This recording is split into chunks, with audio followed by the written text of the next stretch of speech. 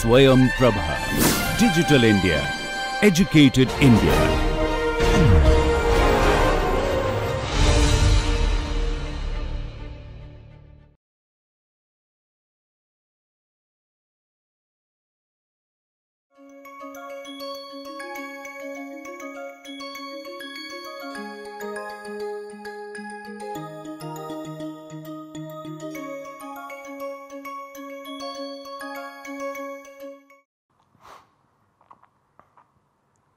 Hello everyone, I am not Professor Pant, I am Sohan Suvarna, I am a PhD research scholar at IIT Bombay and Monash University.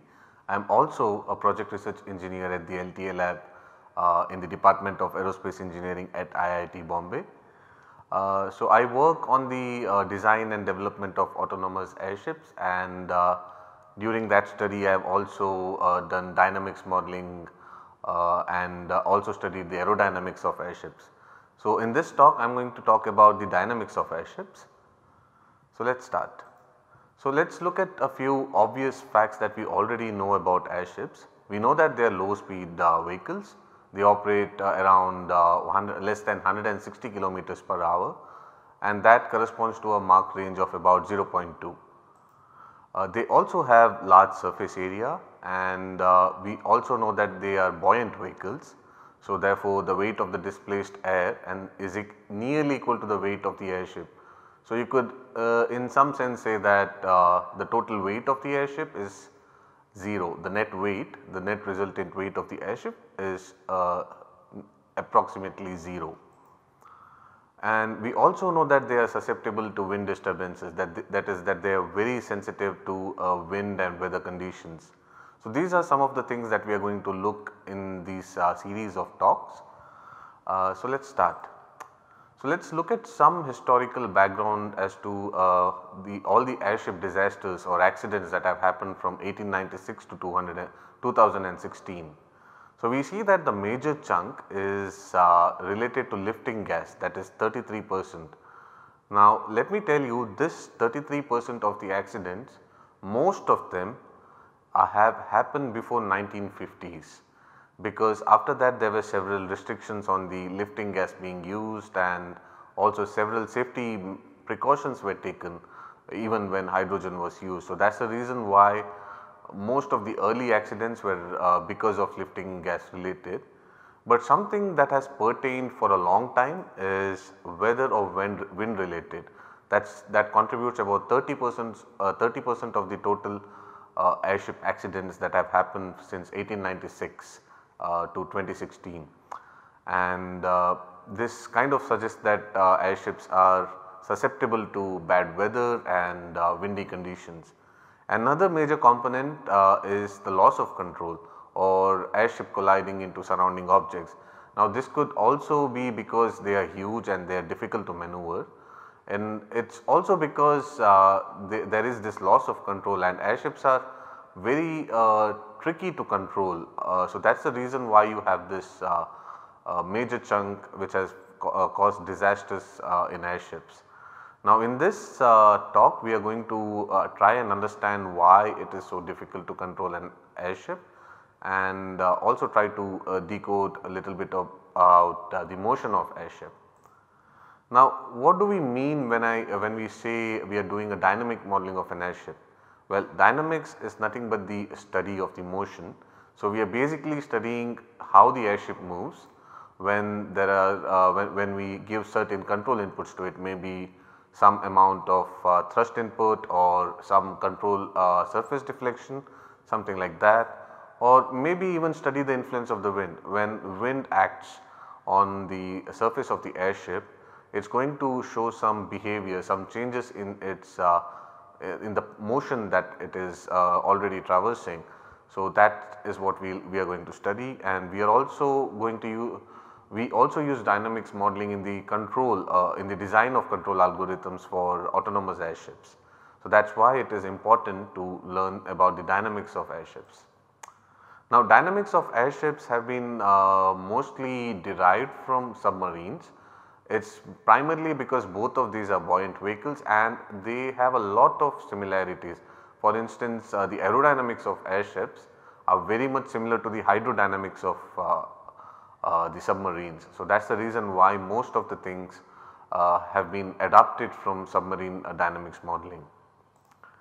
So, now just let us look at some of the conventions that we use when we have to do the dynamics modeling of an airship. Now, the first major thing that is different as compared to conventional aircraft is that we center the dynamics model at about the center of volume.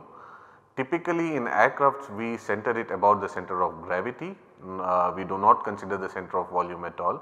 Now, the reason that we do this in airships is because the center of gravity keeps on changing, and that is due to the fact that we have ballonets inside which can change the distribution of air inside the airship, and thereby that would also change the center of gravity.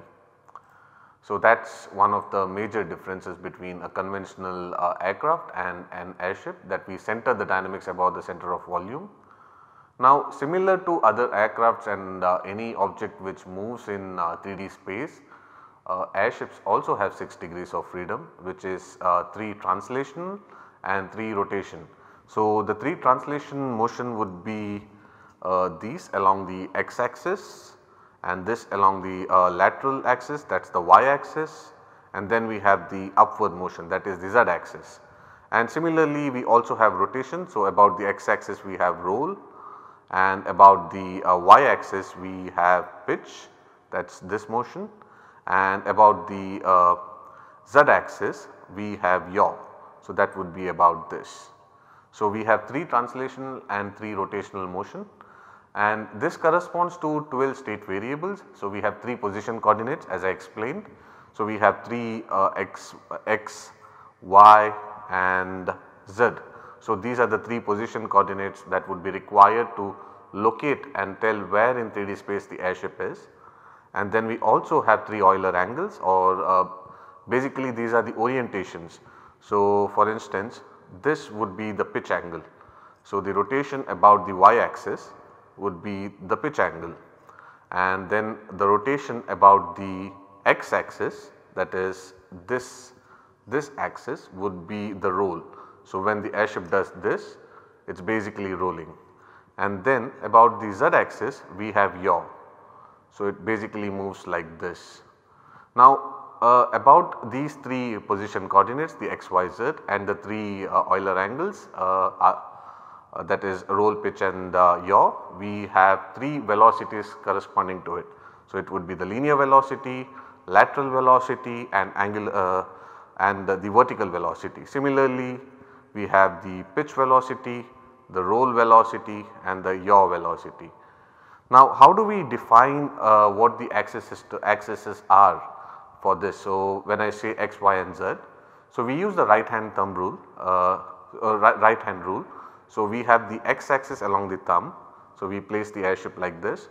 So, about the thumb we have the x axis, about the index finger we have the y axis, and about the middle finger we have the z axis. So, this basically forms the XYZ frame of reference, and we center this about the center of volume. So, that forms the XYZ axis. Now, we also have this angular angular velocities and momentums corresponding to this particular coordinate system. Now, that comes from the right hand thumb rule. So, for instance, when we have to do look for the roll direction, the which direction is positive and negative, we simply align the thumb about the axis. So, roll is rotation about the x axis.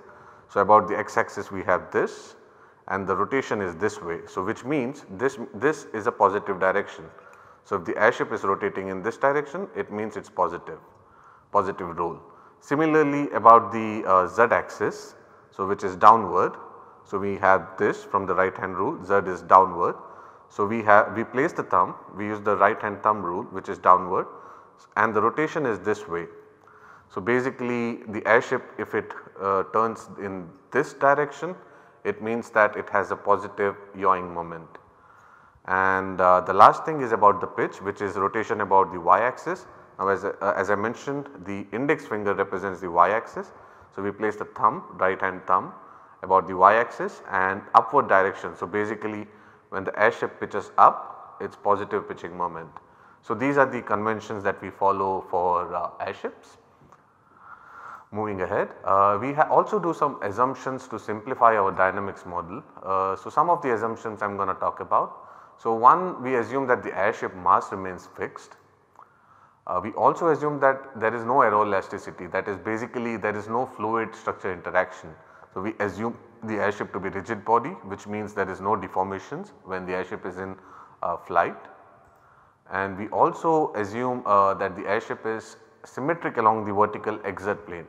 Now, as I explained, the x is along the thumb and the z is along the middle finger. So, about the xz plane it is actually symmetric. So, this is a fair enough assumption that about the xz plane we have the airship to be symmetric.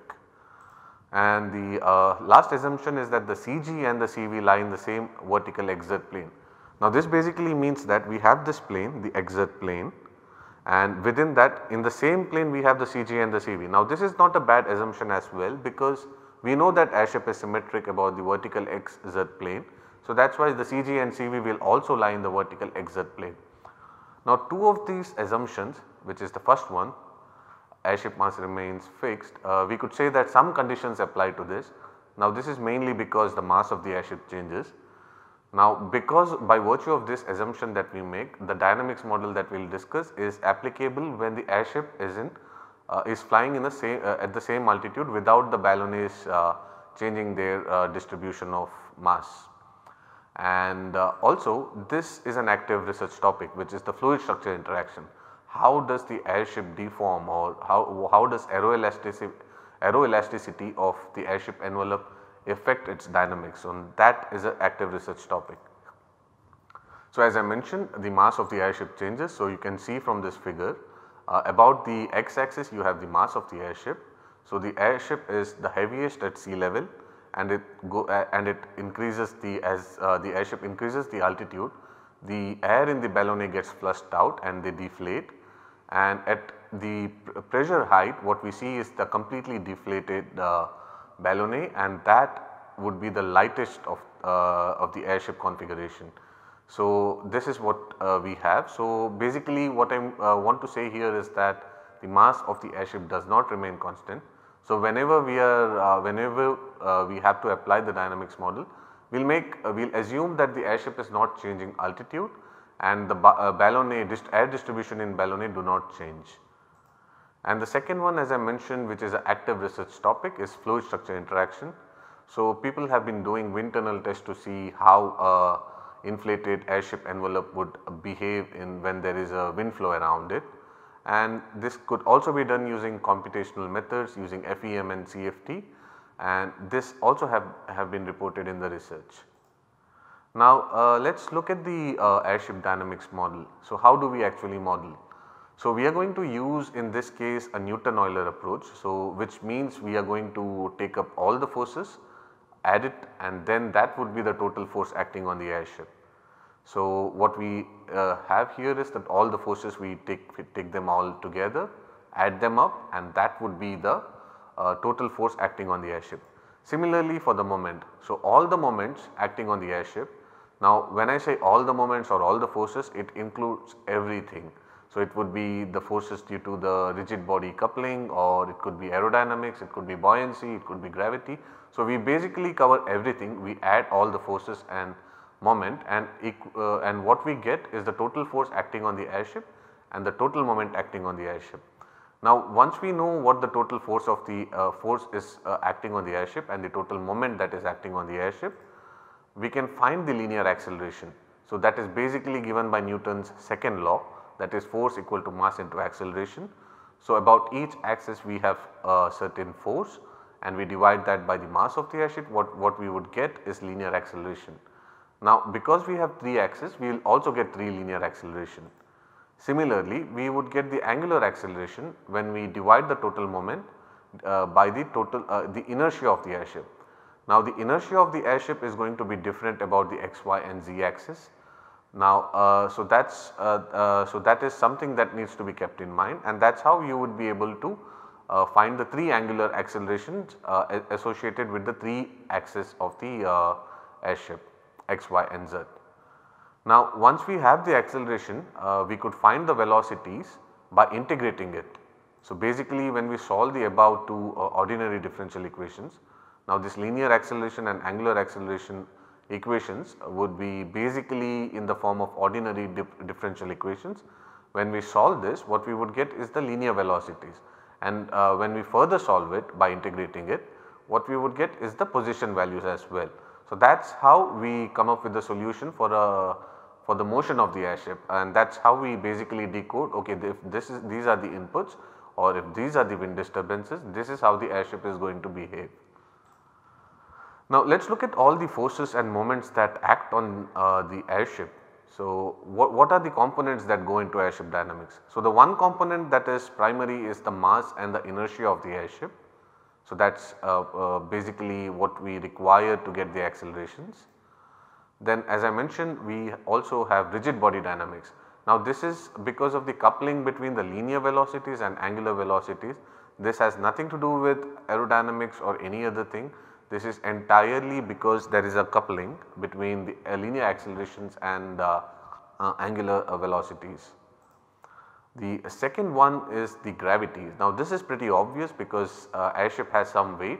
It is also going to have some gravity, which would always be normal to the surface and acting towards the center of the earth.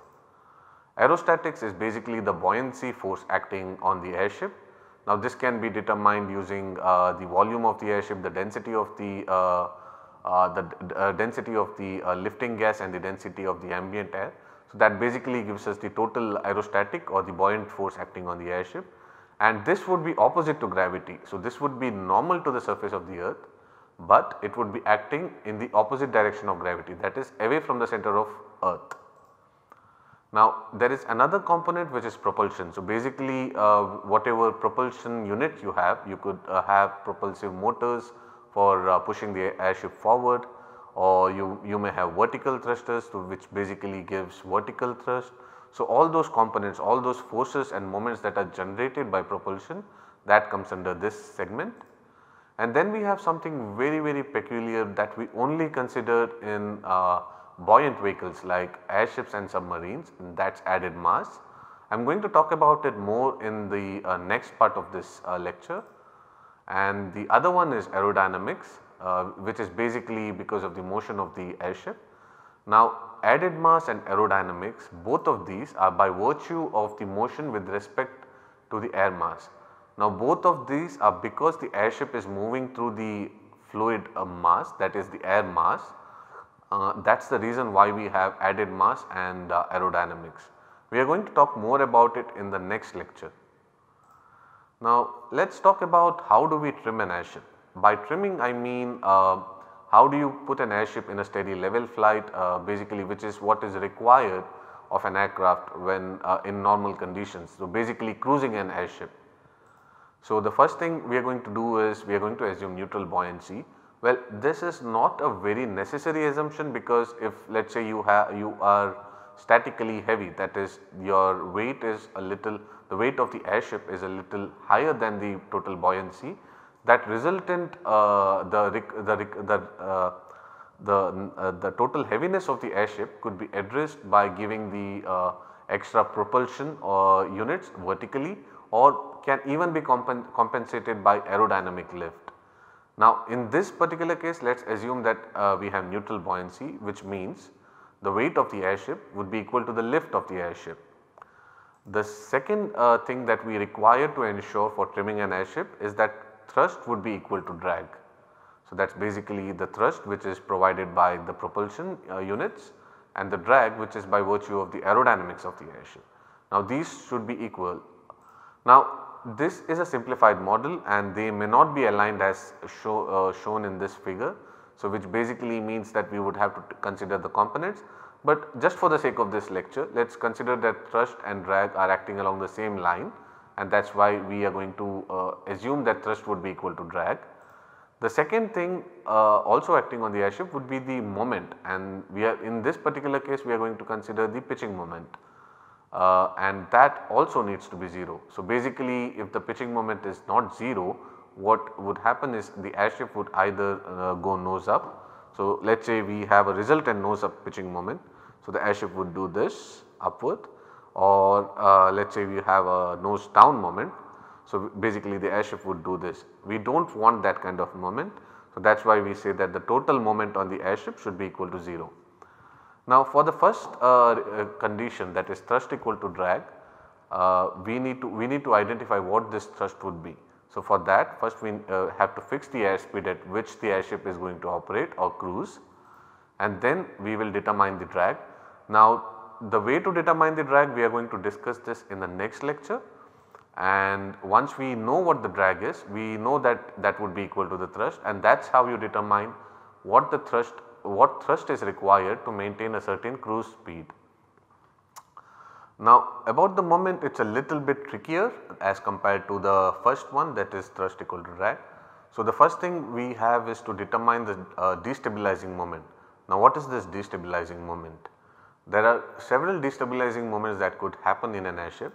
The first one being monk moment. Now, this again is a topic for a next lecture's video, and the other reason why we would have a destabilizing moment is the CG and CV may not be aligned about the visor plane. So, what I mean by that is, let us say your CG is about here, your center of volume is about here, and for some reason your CG is towards the back. Now, because your CG is here and center of volume is here, the buoyancy force is going to act upward in this direction here at this point, and the center of gravity is here. So, the weight is going to act downward along this direction. So, what you have is this destabilizing moment. So, basically the airship is not going to pitch angle itself in a total 0 pitch angle. So, you are going to have a non-zero pitch angle. So, that is the reason why airship would do this. Now, that is something that we do not desire. And the other one is the thrust offset or vectoring. So, typically we always have this because the motors, the propellers are typically put on the gondola, which is at the bottom half here. Now, because the thrust acts along this direction from here, so we are going to have this upward moment. So, whenever the airship is flying, because the forward facing motors are here, we always have this moment which would make the airship pitch nose up. So, that is another thing, and this could also happen because of vectoring the thrust. Now, how do we stabilize this? So, obviously we have to create a stabilizing moment, but how do we do that? So, the first one is elevator deflection. So, this is using the aerodynamic features of an airship. So, basically you have elevators on the fins of the airship. So, you basically deflect it such that during the motion you have a total net zero or equivalent nearly 0 pitch angle while flying. And the other thing that you could do is offsetting the horizontal fin. However, nobody does this. So, what offsetting the horizontal fin means that you have these fins, the horizontal fins. So, these fins could be offset, it could be set at an angle. Now, offsetting the horizontal fin has its repercussions. So, basically if you offset it, you will always have a fixed aerodynamic normal force and moment because it is offset. And that is something a little bit tricky to do, and that is why people do not go for this option. The other one is adjusting the air in the ballonnet. Now, this is something very practical, because just by adjusting the air distribution between the two ballonnets, you can adjust where the CG of the airship would lie.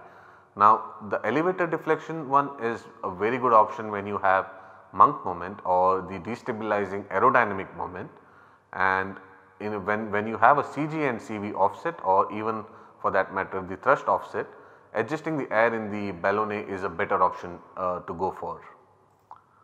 Now, there is something other than this that we need to discuss, which is the pendulum stability of the airship. Now, as I mentioned earlier in the assumptions that the CV and the CG, they both lie on the same XZ plane. So, basically you have this XZ plane and they both lie in that particular plane. Now, CV is always related to the envelope because that is the part which generates buoyancy. So, the center of volume of the envelope is somewhere in the middle of this. So, it would always be about the envelope, somewhere inside the envelope. So, in this case in the figure you can see there is this yellow dot. So, that is the center of volume. Now CG is typically downward, and that is because the gondola is placed there, which is the heaviest component apart from the envelope. That is the next heaviest component, and that is why the CG is typically brought down because rest everything. If you look at the airship mass distribution in the airship, everything is symmetric except for the gondola. So, if you look at this, it is basically axis symmetric. So, you have 4 fins or you may have 3 fins. So, if you take the central axis, it would always be axis symmetric except for the gondola. So, that is why the CG of the airship is always under the center of volume. Now, because of that, and also we also have ballonnet inside. Now, because of the ballonnet, the air distribution, the air is concentrated at the bottom of the envelope, the CG is even further pushed down. Now, because of these two reasons, that is the gondola and the air distribution in the ballonnet, we always have the CG lying under the center of volume. Now, let us just look at this. At the center of volume, we have the buoyancy force which is acting upward. So, it is like this, from the center of volume it is going upward, and at the CG we have the gravitational force which is acting downward. Now, this is something which is very similar to a simple pendulum. So, basically what we have is the airship is suspended about the center of volume upward direction. So, that is like a reaction, and we have the CG which is downward, and which it basically does this. Now from our basic understanding of dynamics, we know that a simple pendulum is kind of stable because there is damping, air damping, and also damping provided by the fins. So, it would eventually stop oscillating, and it would go into its normal state of 0 oscillations. Now, this is the case for two motions, which is one is pitch.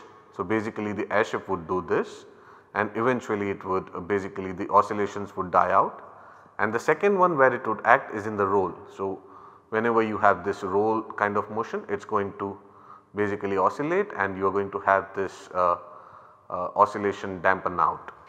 Now, we do not have this for yaw, but we have this for pitch and roll. Now, this is something that we need to look at later on, and we are going to discuss this a little more in the aerodynamics part of this lecture.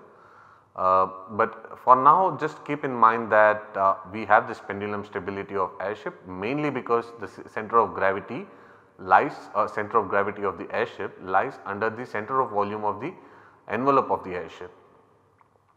Now, that concludes the dynamics part of this lecture, and in the next lecture we are going to talk about the aerodynamics of airship. Thank you.